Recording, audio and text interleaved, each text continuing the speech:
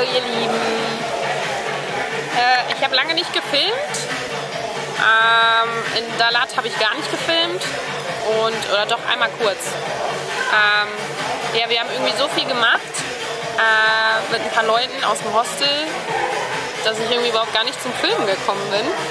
War wirklich eine gute Zeit in Dalat. Und ja, jetzt bin ich schon wieder auf dem Weg. Eine andere Stadt, und zwar nach Hoi An.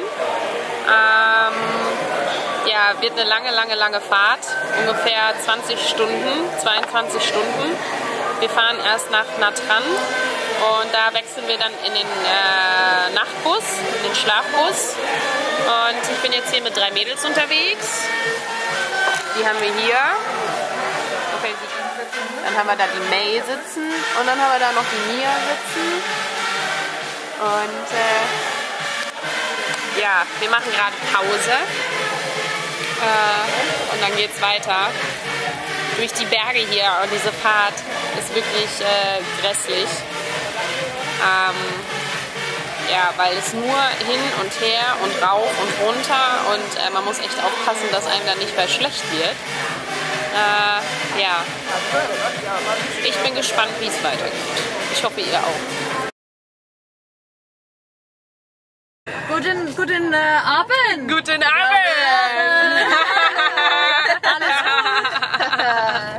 Ja, wir sitzen gerade im Nachtbus. We're sitting in the night bus and we're driving to Hoi An and we have how much hours? 14 at least. 18 at least. 18? No, that was in total. That was in total. So So 14, about 14. 14? 15? The 14 best hours of our life, obviously. Ja, also ungefähr 14, 15 Stunden, lange Zeit. Aber was total cool ist, ich habe ja gesagt, ich fahre nie wieder mit dem Nachtbus, was aber total cool ist, wir haben hier Hallo, mein Name ist Maybrit. Ja, das ist die May, das ist die Mia, und das ist die... Hello. Hello, what's your name? Lindsay. Ja, das ist Lindsay. Und das Beste, wir haben hier hinten die 4, 5 Plätze für uns alleine. Total geil. Und jetzt haben wir Platz und ich denke, das wird ganz nett. So, also, naja, wollen wir mal noch nicht so euphorisch sein. Wir müssen noch ein paar Stunden fahren. Also von daher, aber schon mal ganz cool hier hinten. So, in diesem Sinne, guckt da hinten, da vorne haben die Leute nicht so viel Platz wie wir. Die haben wieder diese Einzelplätze und wir sind hier hinten zusammen und haben so viel Raum. Also von daher, Rock'n'Roll. So, wir sind angekommen nach 18 Stunden Fahrt mit dem Bus. Aber wir sind angekommen und die haben eigentlich gesagt, dass wir so 22 Stunden brauchen, 23. Wir sind angekommen in Hoi An. Es ist... girls, what time is it? 15 minutes past 8. 8. Es ist 8 Uhr morgens und wir können noch nicht in unsere Zimmer. Guckt mal, sind die Mädels. Und wir suchen uns jetzt erstmal ein Frühstück und Kaffee und ja, wir müssen erstmal einen Kaffee trinken, bevor wir irgendwas hier machen.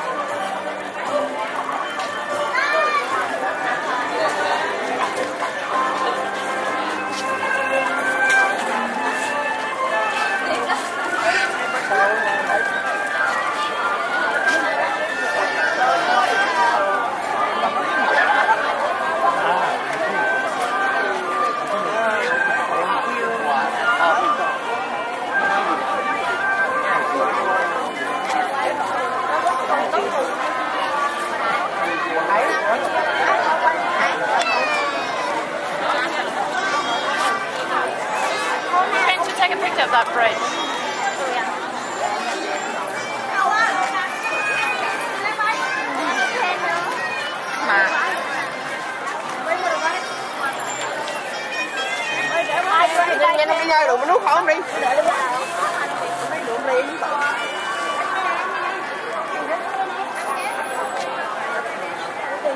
It's really, really nice. So cool.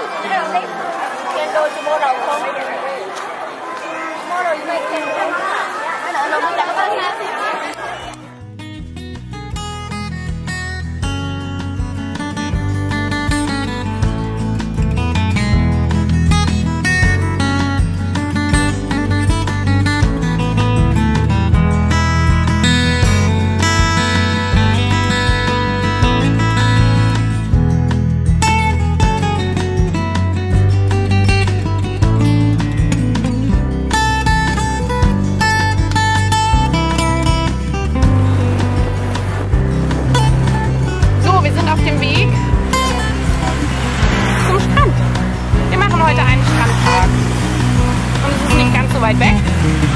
Also haben wir uns auf die Drahtesel geschwungen und suchen jetzt den Strand. Es ist so süß hier. Also ich mag Hoi An.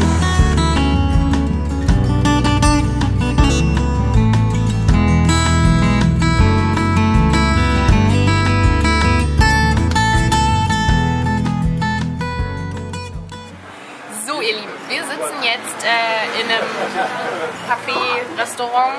Wir wollen jetzt, bevor wir zum Beach, zum Strand fahren, wollen wir erstmal was essen. Aber ich habe es ganz vergessen. Ich habe mein Australien-Visa. Ich freue mich. Hat vielleicht 20 Minuten gedauert. Und dann habe ich irgendwie eine halbe Stunde später 2 E-Mails gehabt und ich habe mein Visa für Australien. Das war echt total einfach und ohne Komplikationen. Okay, ich habe ein bisschen Geld bezahlt, aber ich habe mein Visa. Ich freue mich. So, Mädels, we wanna eat? Food. Food? No. Mir. Yeah.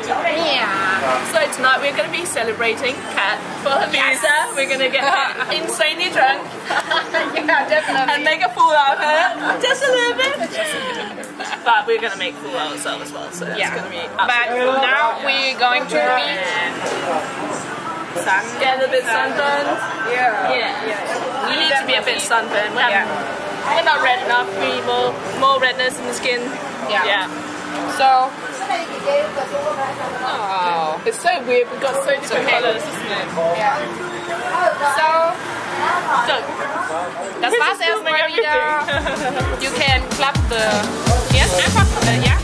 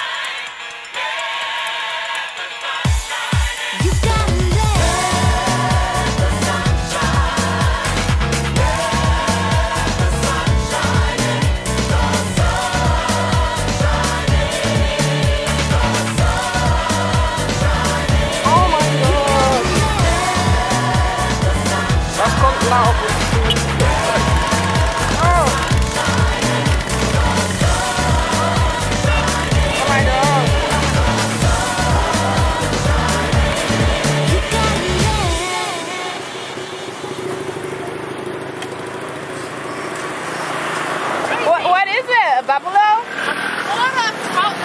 Water buffalo. Water buffalo, I think. Hallo. So, wir haben... Hallo. Letzter Tag für mich. Letzter Tag mit den Mädels hier, die sich gerade lustig über mich macht, mich nachäfft. Wir sind gerade am Packen. Wir wollten eigentlich noch eine Nacht länger hier bleiben in dem Hostel, aber es ist voll. So, für eine Nacht haben wir jetzt das, oder wechseln wir noch das Hostel. Und ich bin ein bisschen traurig. Ich bin etwas traurig, weil ich würde gerne noch länger in Vietnam bleiben. Ich habe die Hälfte geschafft von Vietnam. Aber wer weiß, vielleicht komme ich irgendwann nochmal wieder und mache den Rest von Vietnam. Ja, wir sind gerade am Packen. Das heißt, ich bin schon fertig mit meinem kleinen Rucksack. So sieht es hier aus. Und die beiden sind gerade fleißig am Dänisch sprechen. Ja. Der was doch nicht. Vi älskar dig! Hallo. So how do you feel the last day with me? Oh, So das ist so sad. Yeah, Yeah. say it. You will miss me. I'm gonna miss you. Oh my You gosh. should come to Hua with us. Yeah, Actually, on the motorbike. You'll be Yeah. a brilliant driver. yeah, but And now we're going I can't stay longer here. I'm so They're gonna sad. pick you up. Ja. Yeah. So, wie gesagt, letzter Tag in Hoi An und den werde ich jetzt noch genießen, ein paar Sachen erledigen, wollte ein paar Postkarten wegschicken und ein paar Sachen für meine Familie losschicken zu Weihnachten, das ist ja auch nicht mehr so lange. Und dann geht's morgen nach Laos.